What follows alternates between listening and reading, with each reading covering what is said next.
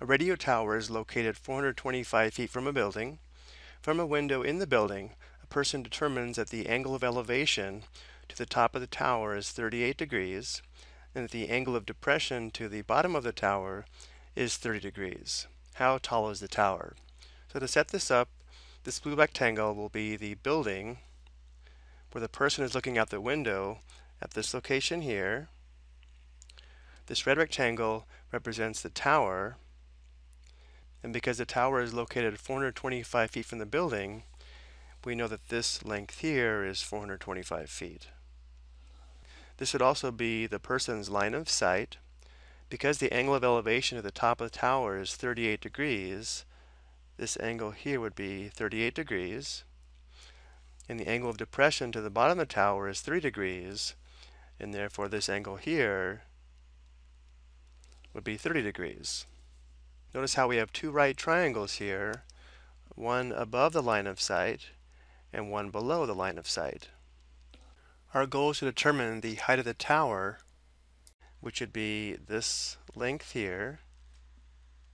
So looking at this lower right triangle, if we label the length of this leg here y sub 1, then looking at the upper right triangle, if we label this leg y sub 2, notice how the height of the tower would be equal to y sub 1 plus y sub 2. And because we have two right triangles here, we can now use right triangle trigonometry to determine the length of y sub 1 and y sub 2. So first, looking at the lower right triangle, notice how if we know this angle here, y sub 1 will be the opposite side, and we also know the length of this leg, the adjacent side is 425 feet. So because we'll be using this angle and the opposite side and the adjacent side, we should recognize that we'll be using the tangent function to determine the length of y sub 1. Looking at the upper right triangle, again if we use this angle, notice how y sub 2 is the opposite side, and we also know the adjacent side has a length of 425 feet. So in both cases, we'll be using the tangent function to determine y sub 1 and y sub 2. So again, looking at the lower right triangle, we can see that the tangent of 30 degrees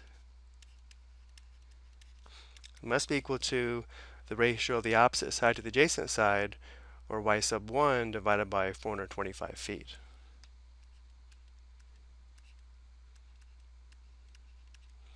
Then looking at the upper right triangle, we can say that the tangent of 38 degrees is equal to, again, the opposite side divided by the adjacent side, or y sub 2 divided by 425 feet.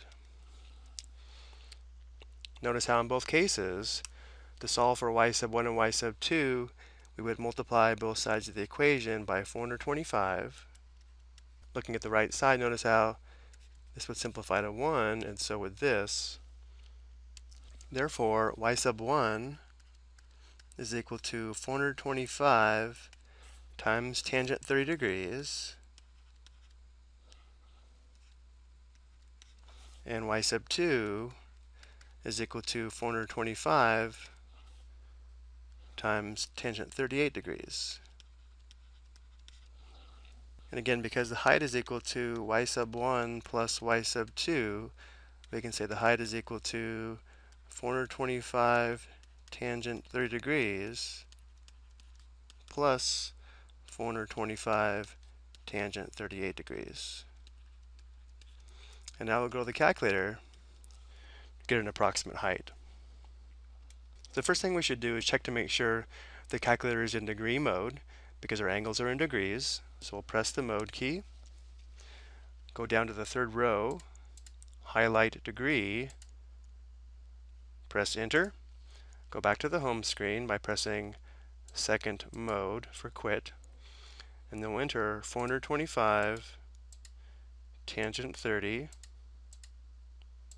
plus 425 tangent 38 degrees. Enter. If we round to 2 decimal places, notice how the approximate height would be 577.42 feet.